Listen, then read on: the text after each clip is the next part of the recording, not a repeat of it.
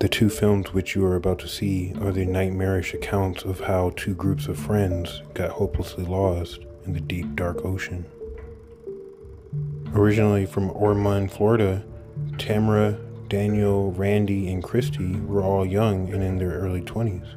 And in August of 1981, the four were planning a double date out to sea as just a way to have fun on what was Daniel's 17-foot catamaran. The group then went out about a mile from the coast, set up shop, and just enjoyed each other's company. That was at least until some rather ominous dark storm clouds started to roll in from the horizon. As they kept their eyes on it, they noticed how fast it was actually moving in, and how it was being accompanied by very quick and furious lightning strikes. And by the time that they actually thought about doing anything about it, the storm was already on top of them, and it was already too late to leave. They then decided to just take their chances and wait the storm out.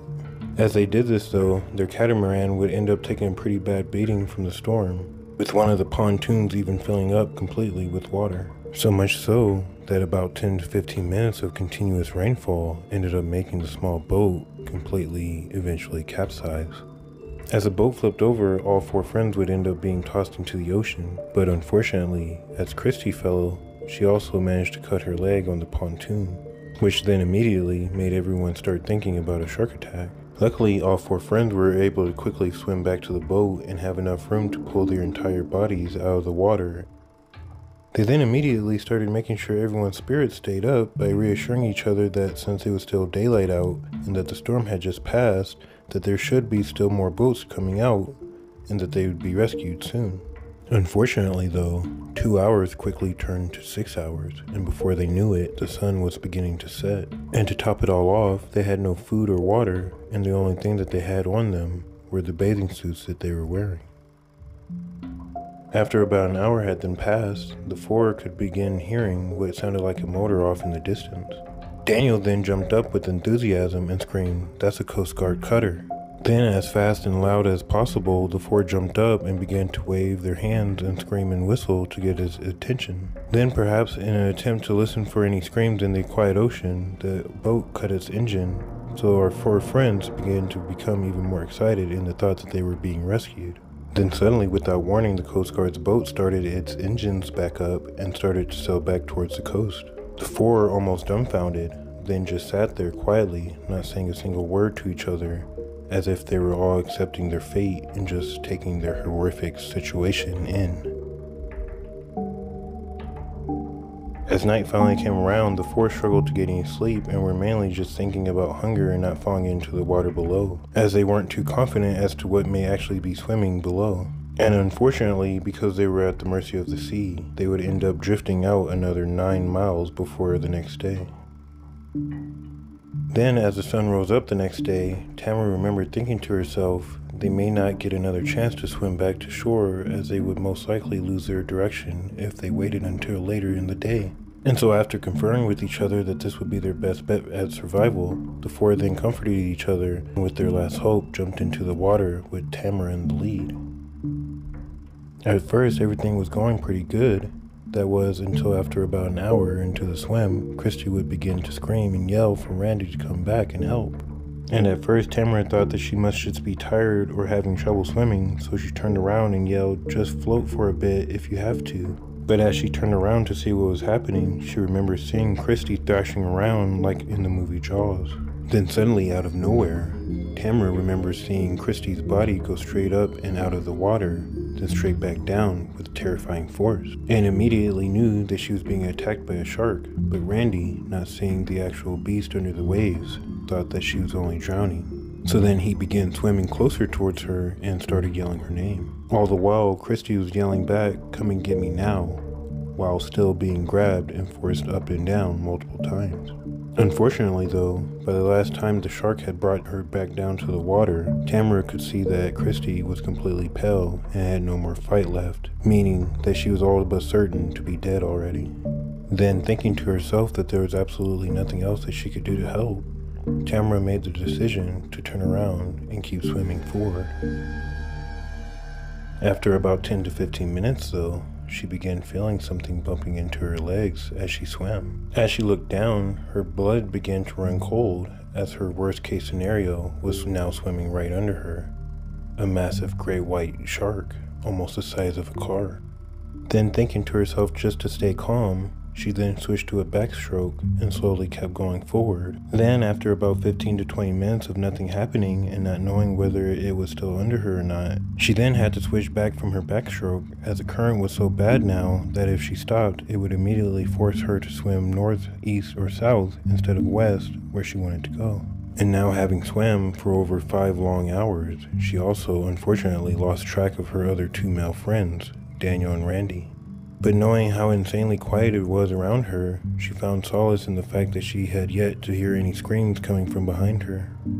Then, as a few more hours would pass by, she would begin to see something off in the horizon. It was multiple sharks, and they were in what looked like an all-out feeding frenzy. And even more terrifying than that, the incredibly strong current was now forcing Tamara towards the frenzy without any mercy.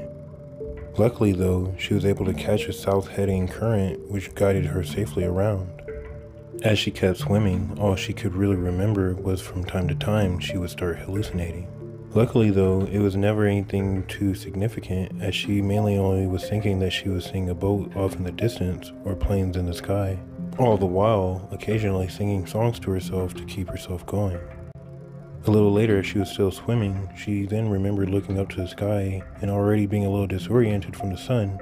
She saw a small thin cloud in the sky that was pointing from east to west. Thinking that this must be a sign, she then switched back to the backstroke and began to follow it the rest of the way home. Then finally, after another 2 hours of swimming, she was at last near the coast, and still feeling as though she could make it into safety, when suddenly out of nowhere, she began to be forced back by a 26-mile-per-hour undertow. And no matter how hard she tried, she just couldn't break it to finish swimming in. And all the while, she could fully see the beach and lifeguard, which by this time felt like they were both on a completely different planet altogether. Then, as she almost gave up and let the tide just wash her back out to sea, she began to sidestroke as hard as she could, and by the grace of God, was finally able to break through. As she finally got past the difficult part of the undertow, she then began to yell and whistle, which miraculously finally got the attention of the lifeguard, who then came out running as fast as he could to help out. And as soon as Tamara saw him, she immediately told him what had happened and that her friend had been killed by a shark and that she had 2 other friends that were behind her, but that she didn't know if they were okay or not. Tamara was then rushed to the nearest hospital, where she only suffered dehydration, exhaustion, and sunburn, but other than that was completely healthy, and probably one of the luckiest people on Earth. A few hours later, the Coast Guards were then able to find Daniel, still alive, washed ashore only 5 miles away from where Tamara was found, while Randy was rescued still swimming at sea. Luckily, both mainly only suffered hypothermia, but other than that, were both ultimately fine. Unfortunately though, Chrissy's body was never found and remains lost at sea to this day. Originally from the small fishing town of Port Aronson, Texas, best friends Trisselle, James, and Kurt were working as professional fishermen to make a living. And on one particular night in August of 2009, they decided it would be a great idea to get some night fishing in order to make a little extra money for each of their families. They then decided to take their 23-foot boat to their favorite fishing spot as to not take any chances of having a port catch from their trip, which was about 80 miles offshore near an old oil rig, because of all the lights that they had, which made fishing easier for the 3 friends.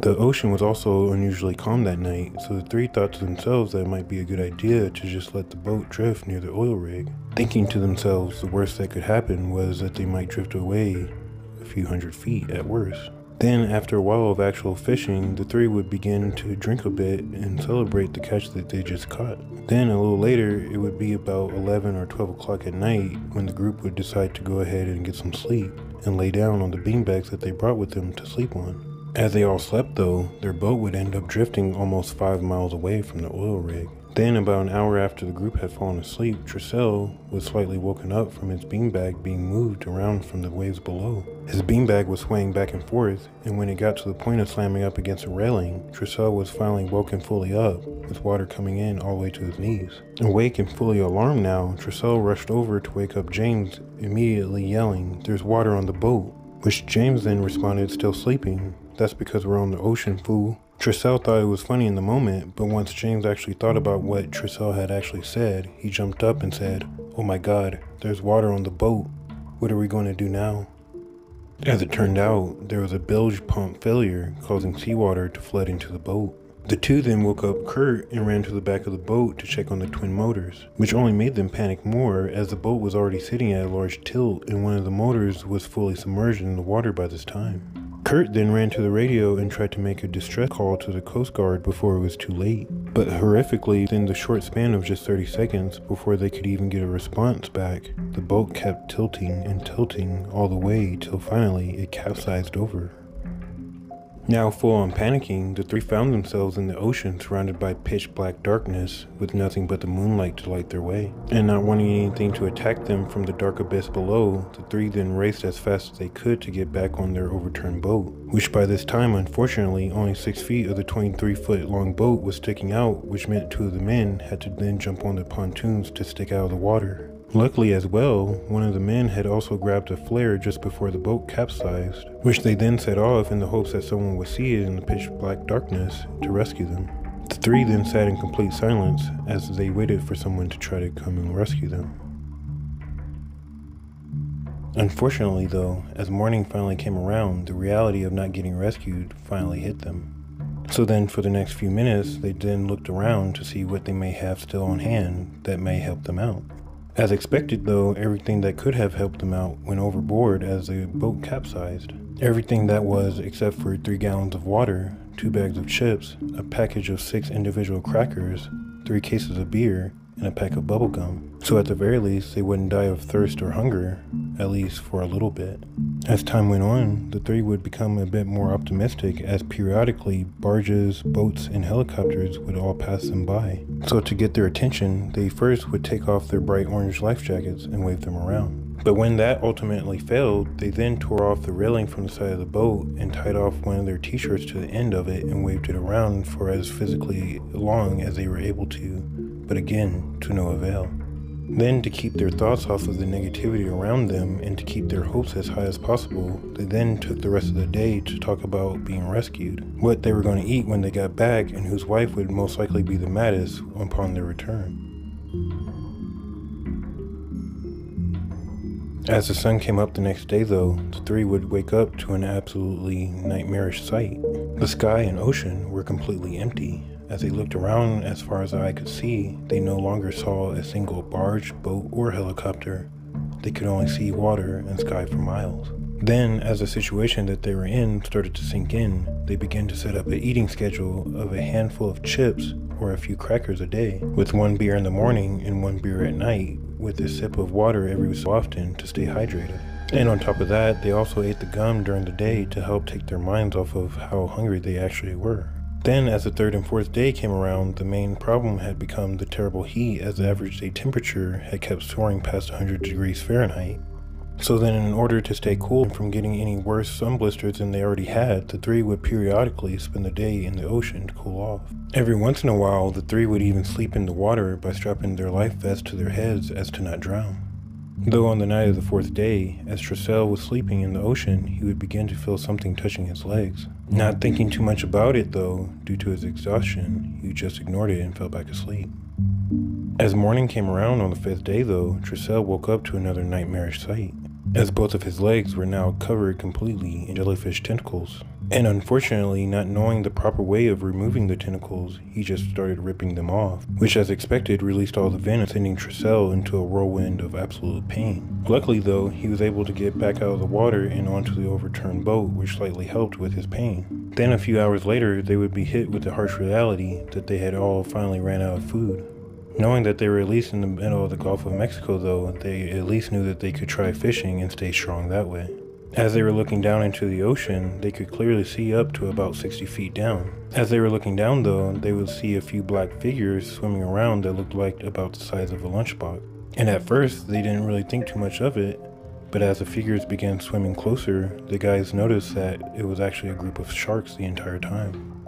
Then, as the sharks swam right up to the boat, the guys could clearly see that there were at least 6 to 7 great whites. And knowing that prey was only mere feet away, the sharks stayed around and circled the boat the rest of the day. Then a few hours later, almost as if they were there specifically for them, a pack of dolphins came out of nowhere and chased away the sharks, as well as every other fish that was around the boat. The dolphins then hung around the boat for about an hour, then as quickly as they came, they left. Then the three remember hearing nothing but calm seas for hours after, as they knew that they were completely alone again. Then as the sixth day came around, the three men were beginning to hallucinate from the harsh sun and lack of food. The entire day, one of the men would accuse the other two of eating all the pizza or something else that they had thought that they had ordered. The other two would then laugh about it, but then 10 or 15 minutes later, the cycle would continue and someone new would accuse the others of stealing. Luckily though, nothing physical ever came from these interactions. Then after about a week of searching, the Coast Guard would announce that they were calling off the search. And our three friends, without telling each other, would start to slowly, one by one, lose hope in being saved. Then on the 8th day, the three would make a decision to abandon their boat and try their best to swim to the distant oil rig that they were at a week ago. They were all scared out of their minds as they knew that this would be a long shot, as they all knew that once they started, there was no turning back to find the boat. It would all be all or nothing. Then, almost like an angel was sent down from heaven, James yelled out, "There's a boat coming for us." At first no one believed him, but then as a few minutes passed by, they then all started seeing the same boat coming for them. And before they knew it, they were all being rescued and giving their names to the Coast Guard in one of the luckiest rescues in history, as they were all found almost 183 miles from shore. And as about as lucky as they could have gotten, they all suffered no serious injuries. And let this be a lesson to all of you: if you ever found yourself in the ocean, make sure you have a backup plan, because these boats seem to always capsize. And once again, thank you for watching. Remember to hit the subscribe buttons and turn on the notification bell for more content in the future. Goodbye for now.